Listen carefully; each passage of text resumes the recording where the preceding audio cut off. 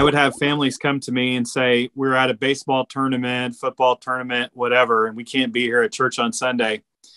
And I know one family that challenged another one of those families. One dad challenged another dad.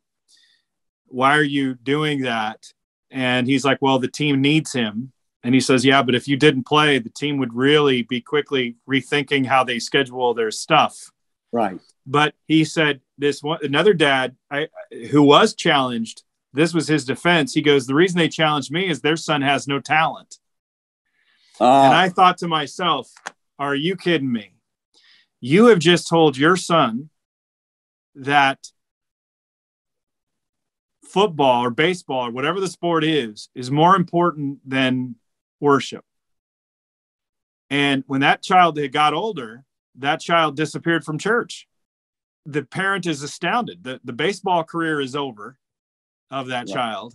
But I thought, even if your son got to be playing in the major league he's in the World Series, he becomes the MVP.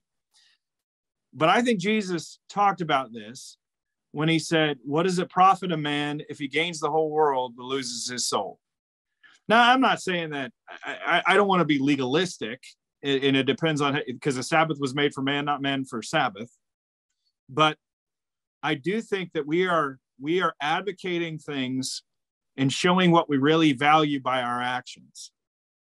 And you can go the other way too. I mean, I've known some people that become so legalistic about it that they don't let it, for lack of a better term, breathe, and it became a straitjacket for them, rather than the point of the Sabbath was to rest and reflect and be with God's people and understand and honor God. To return the dead horse that I've just been flogging, is if indeed we are, and I'm not creating an excuse to do sports on the Sabbath, but I am saying that if taking my kids out of worship on Sunday to do sports, and that's the only day that I worship with my family, that is devastating. But if that Sunday was one of 7 days out of worshiping every day with my family in my house, then not doing that for one day is not as devastating as it is if that's the only day that I worship with my family was in that church building. I'm still not saying to go play sports instead of going to be with the body of Christ, but I am saying if you're worshiping in your home with your family every day of the week, then going and playing a ball game is not going to be so spiritually devastating.